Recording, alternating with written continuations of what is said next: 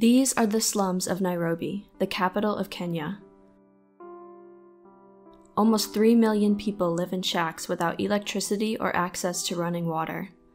Thousands and thousands of children live in the deepest poverty.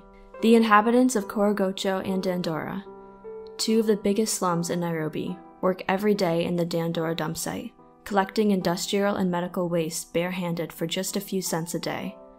6,000 of the dump site workers are children. They work every day in unbearable conditions.